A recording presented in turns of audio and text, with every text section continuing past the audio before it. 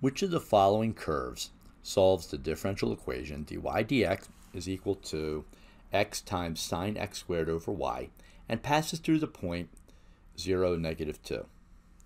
Earlier, you were given 4 steps to solve differential equations by separation. And the first step says, algebraically move all x terms to one side and y terms to the other side, including dx and dy. When I do that, I obtain y times dy is equal to x times sine x squared dx. Step 2. Integrate each side, adding the constant c to only one side of the equation. So integrating both the left and right side of the equation, we get y squared over 2 is equal to negative cosine x squared over 2 plus c. To clean this up a little bit, I'm going to multiply both sides by 2 to get y squared is equal to negative cosine x squared plus c. Step 3.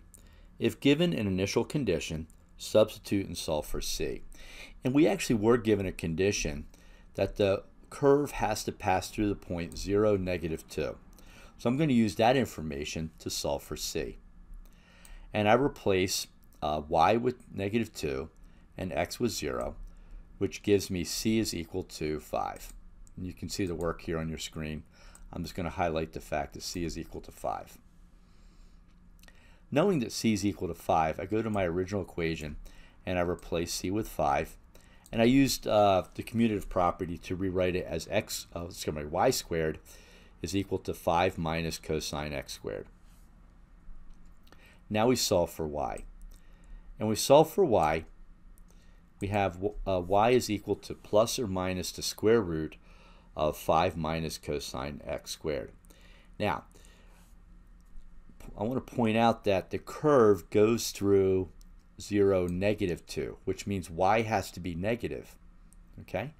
Since y is negative, we know we can't have a negative underneath the radical, so the negative must be outside the radical, which leads me to believe the correct answer is D.